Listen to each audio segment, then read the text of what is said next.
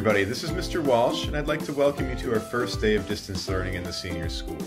Today what we'd like to do is make sure that you check into each one of your teachers' Google Classroom pages. We've already had 2 classes come through my doors, and these doors will be a little bit different right now. We're starting from a virtual world. I thought that I would show you my presentation and talk you through it a little bit, so then hopefully it'll make it a little bit easier for you, because I know that mechanisms is an odd one. If you have questions when I pause, then you can just type them into the chat function, and then I'll just address the questions one by one, and then I'll call on you, and you can unmute and then ask your question verbally if it doesn't really make sense via chat. What I wanted to focus on today was narrative structure, and I just kind of wanted to walk through like 3 different ways of talking about Atwood's structuring of the novel and give you sort of 3 terms that you can use to think about it, because I think all of them apply. We'll be able to give you a little bit of an insight on, on the disease of the coronavirus, which is circulating and which makes us all homebound at the moment. And yeah, so maybe I thought we're going to start off with Dr. Nixa telling us a little bit about, you know, his impressions, his insights, and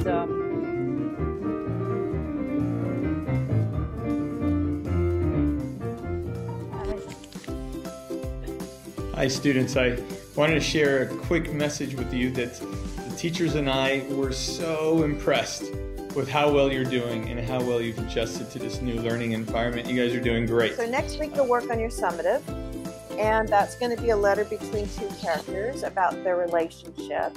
So you'll need your bridge to Terabithia. If you do not have your bridge to Terabithia, there is a link to a free online copy, and I will put that in our classroom. So Hi guys, today we will be drawing the human body.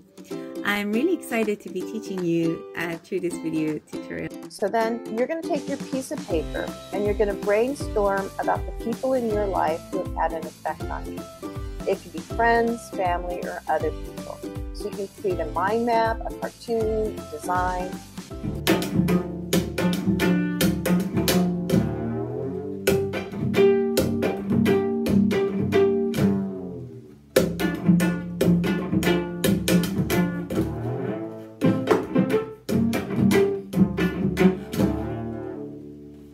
Good afternoon, everybody. My name is Mr. Dolish. I certainly hope all the family members and students, teachers, and faculties are well, healthy, and safe during these times.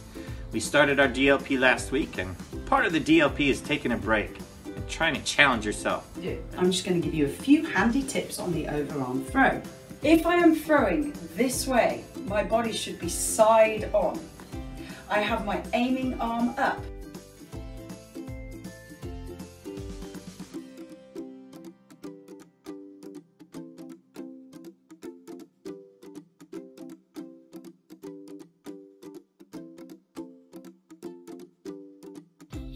Well, it's day 13 for me inside my house, and I'm starting to find it a little bit challenging. I think I got this. I know how this works, so here it goes.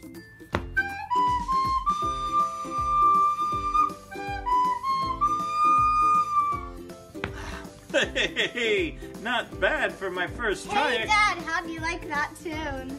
Oh, Jove, you blew my gig.